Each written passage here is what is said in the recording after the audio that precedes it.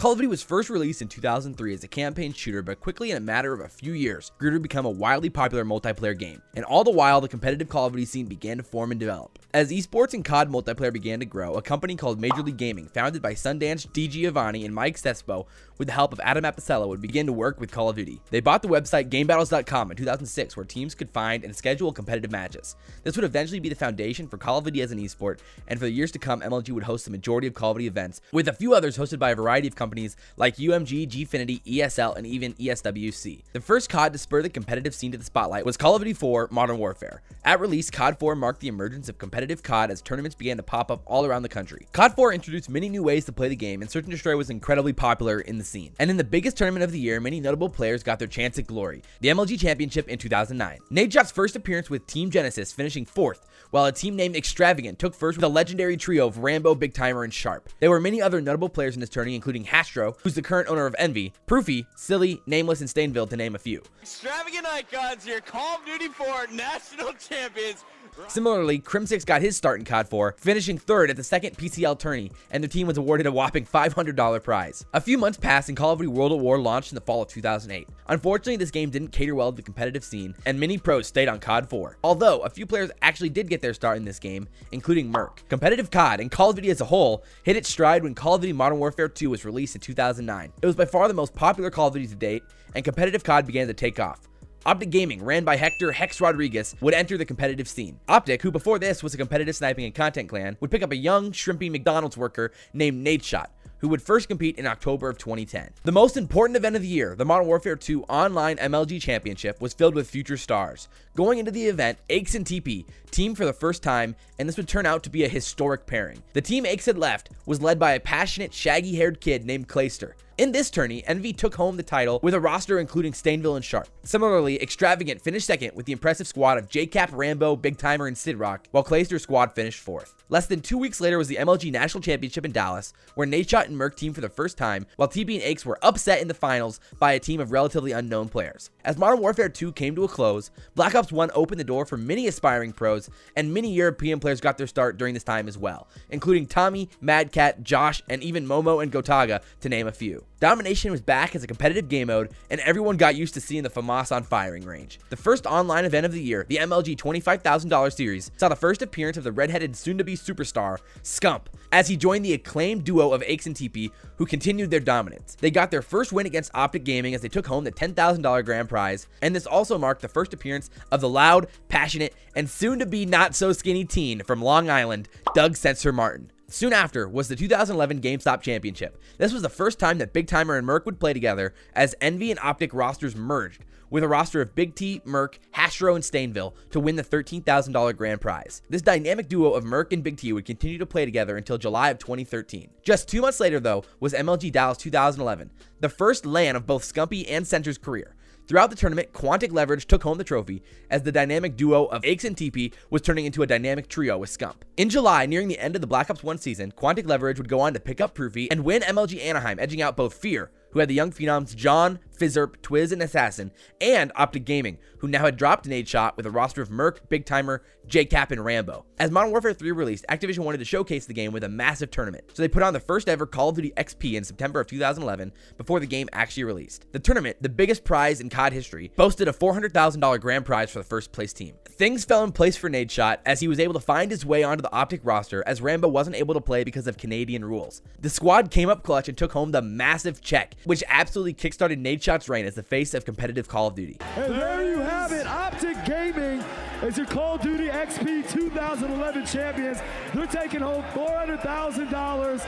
You just made 100 grand. How does that feel? I don't want to work at McDonald's anymore. Another player who got his first taste of success was a smack-talking phenom, Killa, who finished 3rd with Icons at the event and would become one of the most popular pros throughout Black Ops 2. Since CoD XP was held before Modern Warfare's release, the Black Ops 1 season wasn't finished until November of 2011 with the MLG National Championship, as Next Threat would shock the world and Doug Sensor Martin would get his first win of his career. Although it would be 3 years until he'd win another major, it was still a massive moment for Sensor's career. Take one guy out.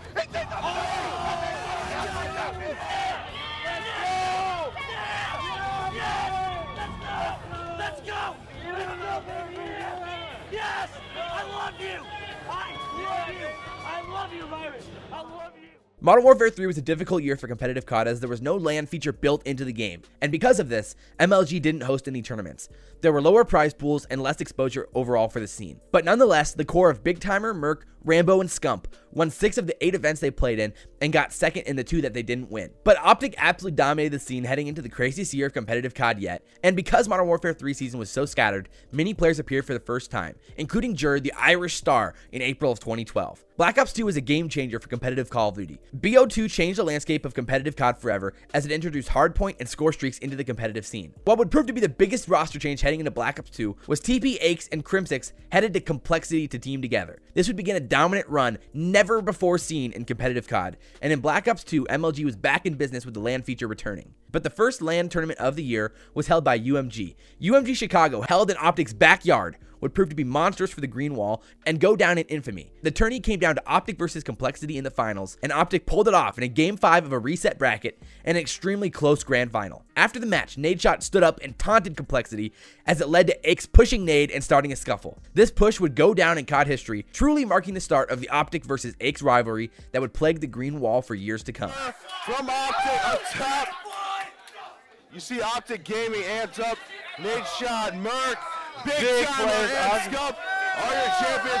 Oh, a little bit of hostility here between Nadeshot and Aches. Ace getting really angry. Nonetheless, Complexity would go on to dominate the game, winning 6 more major tournaments, but there was one, the one that mattered the most, that just slipped out of their grasp. CoD Champs in April of 2013 came down to Complexity, OpTic Gaming, Envy, and Farico Impact as the top 4. But Farico Impact got the best of OpTic twice, once in winners and once in losers, and they would go on to punch their ticket to the grand finals to face Envy. Farico Impact's roster, consisting of Karma, Parasite, Killa, and Miracles, was playing incredibly well. The series got reset and it came down to a historic round of S&D on Meltdown. Killa clutched a 2v1 in round 10 to give Farico Impact the Black Ops 2 championship, one that would never be forgotten. It's a 1v1. Proofy versus Killa. The bomb is down for Farico. Shots fired. Killa trying to desperately take out Proofy. Proofy has to go out and defuse it. Killa gonna draw him out. Shoots him. So close to a championship. It's all hanging on this one kill. 12 seconds left on the clock. Proofy has to go back. Killa's gonna have to chase Proofy. Proofy has to go for the defuse here. He's done it. He's gonna get it. Killa's gonna get it. He does it. We have a world champion. Wins the championship. Farico, your winner here, the Call of Duty championship. Even though the rest of Black Ops 2 was dominated by Complexity, OpTic was making the headlines as Nadeshot and Scump became increasingly popular on YouTube. Both of their channels exploded during the year and were garnering hundreds of thousands of viewers. Through this time, Merc and Big Timer's historic duo finally came to an end, as Merc headed to Envy to team with Karma, Rambo, and Proofy, and was replaced by JCap and OpTic for the rest of the season. And that's why we parted ways with Merc, so that we could show you guys that we want to win. Like, we're here. It's gonna happen. Both Karma with Envy and Farico Impact without him would struggle to get back to the top. While Complexity continued to dominate, Scump would go on to create some legendary moments, including his "I'm the best in the game" moment on Yemen Hardpoint in the Spring Championship in Anaheim.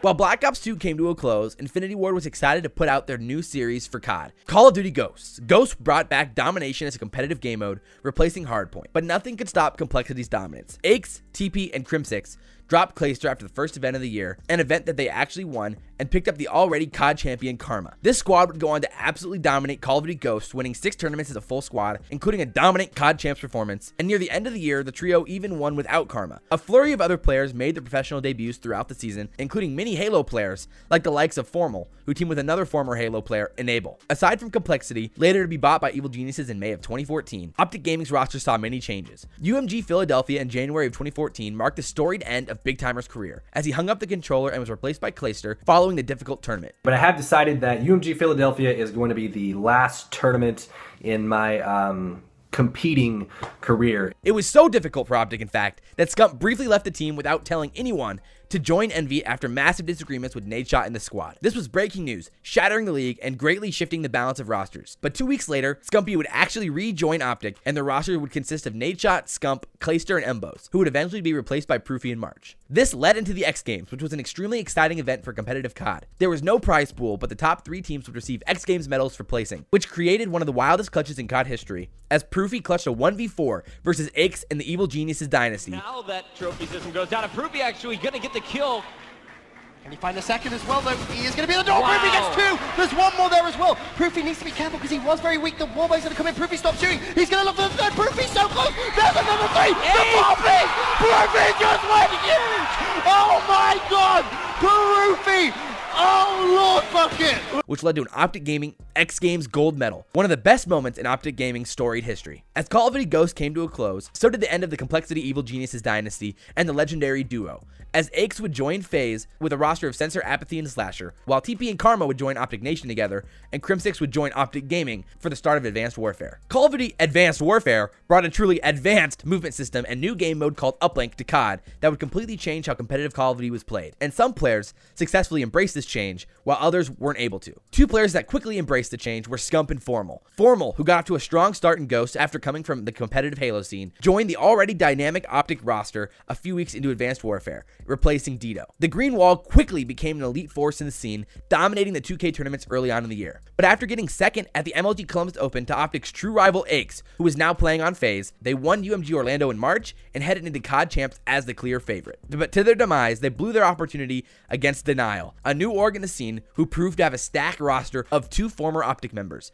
Clayster and JCap, paired with a veteran Crowder and an emerging star Attach, as this talented roster would go on to win the Call of Duty Championship. As for Clayster on Denial, this win was his first ring of his career, and later in the year would win the Season 3 playoffs that would mark the start of a 1,400-day drought of major championship wins for him personally. Out of all the champs' performances, Nadeshot was infamous. Not only did OpTic fail to live up to expectations, but he pulled out the HBR, a gun that barely anyone was using at the time. After the tournament, Nadeshot, who was still the face of competitive Call of Duty, announced his retirement from the scene and would later leave OpTic as he announced his new clothing brand, 100 Thieves, which would eventually evolve into one of the biggest esports orgs in the world. As for OpTic's roster, he was replaced by Karma, which officially began the era of the next Call of Duty dynasty. After Karma's arrival, OpTic would go on to win 4 tournaments in a row, and in all, win 6 of the last 9. Finishing second in the 3 that they didn't win. They kept off their dominant year with a win at MLG World Finals in October of 2015, taking home the $100,000 grand prize. Throughout the AW season, many up-and-coming talents rose or appeared for the first time,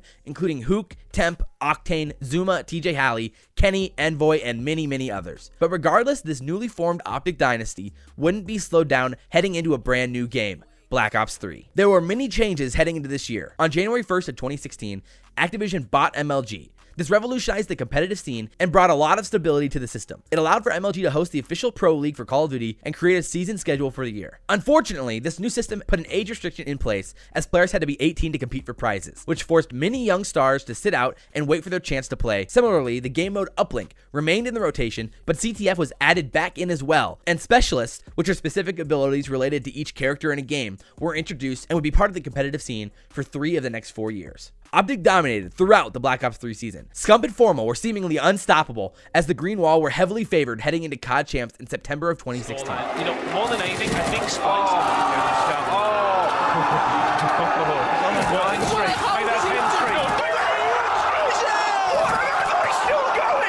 Scumpii has just blown them out of the water. He's 24-8. Everyone thought that this would be the year that Scump and OpTic would get their ring, but there would be one team that would stand in their way. Cloud9. Who? Yep, you heard that right. Cloud9 was captained by none other than Aches, the nemesis of OpTic Gaming. He and Cloud9, a roster of Assault, Lacefield, and Ricky, eliminated OpTic from the tournament in a devastating round 11 on Stronghold. The second player coming and challenge over top. Formal's gonna be able to help him out. Karma going for the kill. Formal up to you. 1v1 situation. Assault coming over. And Assault wins the 1v1. OpTic Gaming. We will see a fudging later. C9 able to clutch up in the end. And what a performance that was. All the way down to the AR battle.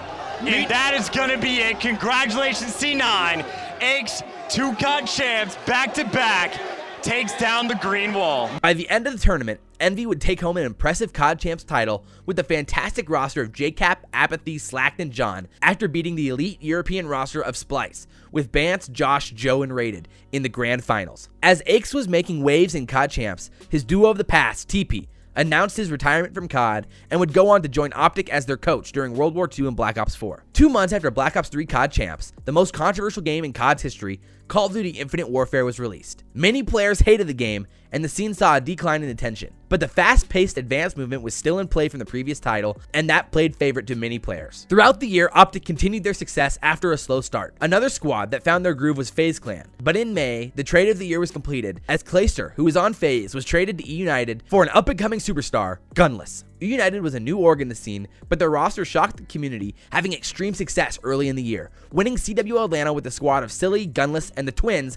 Arcides and Priestahh. The E-United squad, now with Clayster, became one of the fan favorites for years to come. The final two events of the year, the Pro League Stage 2 playoffs and the Call of Duty Championship, were incredible. In the playoffs, OpTic was knocked down to losers bracket by the reigning CoD champions Envy, but got a rematch against them in the grand finals, where OpTic miraculously reset the bracket and took home the playoff title. Now, heading into CoD champs, OpTic were the clear and heavy favorites, but in the second round were shocked and sent to the losers bracket by Clayster and E-United. OpTic fought their way through losers and beat EU in a close one to then face Envy again in the grand finals in back-to-back events. Once again, OpTic pulled off the impossible as they were able to reset the bracket and beat Envy to finally get Scump, Formal, and the Green Wall their long-awaited championship. The curse has been broken. The dynasty has been cemented. They are the greatest roster in Call of Duty history.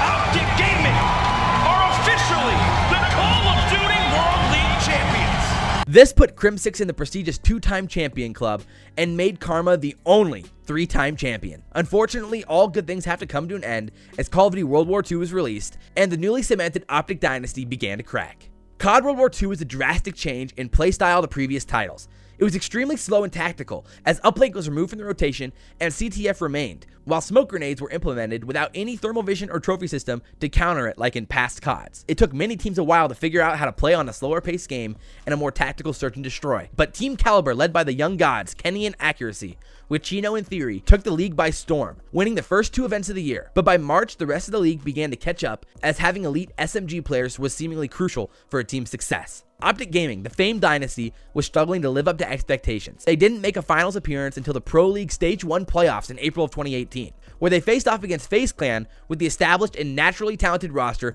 of Attach, Zuma, Priestahh, and Crowder. OpTic had seemingly finally found their championship form until it all came crumbling down in a round 11 of S&D on London docks. Attach made an impossible 1v3 clutch, and OpTic would never be the same. The kill.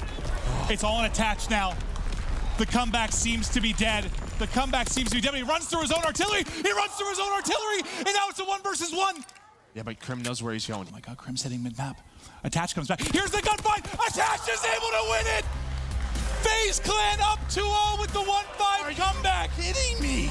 The fall of OpTic Gaming was the talk of the season. After an embarrassing top 16 place finish at CWL Seattle, the roster, who had won so many tournaments and a CoD championship together, finally broke apart. Scump and Crim demanded to drop Formal, who joined Luminosity, and Karma, who temporarily retired. These legends were replaced by the young and talented Methods and Octane, but unfortunately for OpTic, they could never rebound and finished outside the top 16 at CoD champs. For the rest of the league, there were so many exciting new players and teams to follow in World War II, like Hook making his return to competitive CoD, TK with Kenny and Accuracy, Rise Nation with Gunless, TJ Halley, Looney, and Slasher, and individual talents like Dashy and Scraps breaking out, while many European teams like Red Reserve began to push American teams to the brink. August of 2017 presented CoD Champs, one of the most shocking events of all time, as the favorite, Rise Nation, finished outside the top 12, and OpTic Gaming failed to qualify for tournament play, while Evil Geniuses, captained by the legendary Aches, with a roster of Apathy, Assault, and Silly, beat the young TK in the grand finals to take home the championship. After the tournament,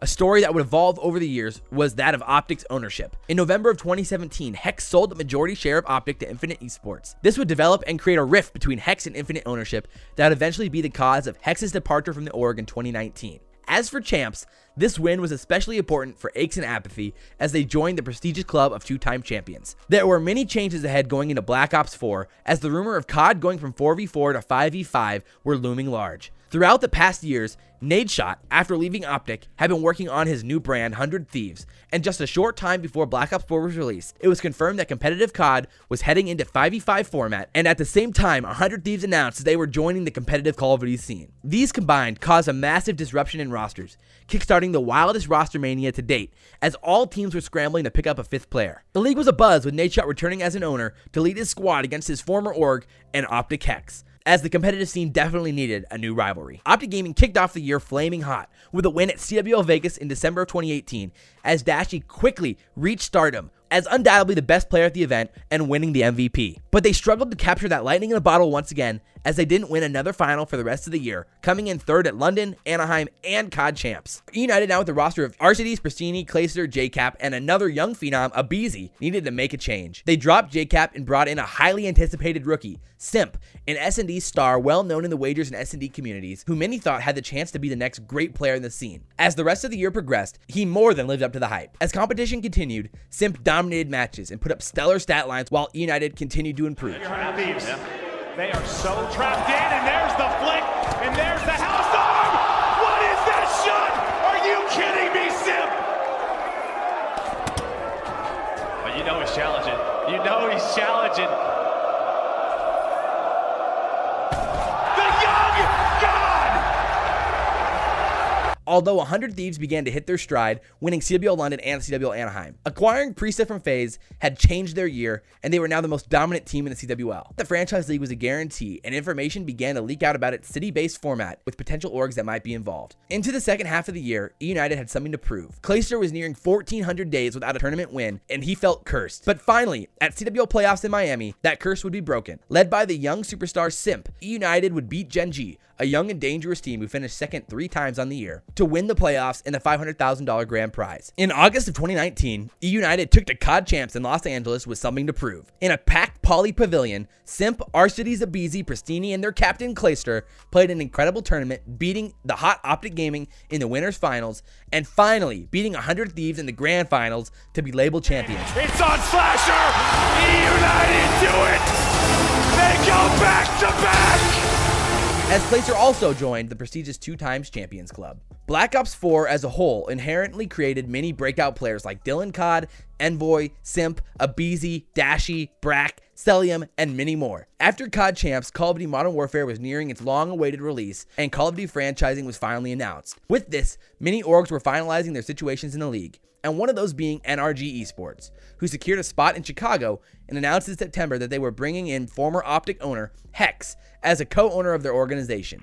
The franchising and its rules led to the largest and most chaotic Rostermania in CoD history, as the new Call of Duty franchises were looking to build out their rosters with a mix of young stars, experienced veterans, and international flair. Finally, by the release of Modern Warfare in October, teams' rosters were known, and the Call of Duty community was awaiting the start of this new era of competitive CoD in January of 2020.